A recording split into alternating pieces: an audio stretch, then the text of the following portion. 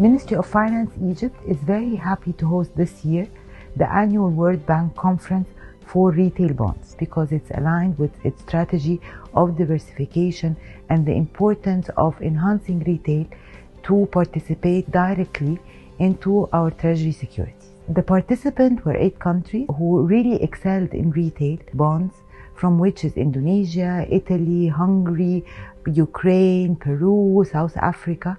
We really enjoyed the experience, we shared knowledge, and we knew how to make a successful retail bond issue through feasibility study, how to improve the digitalization, the importance of retail in diversifying the investor base.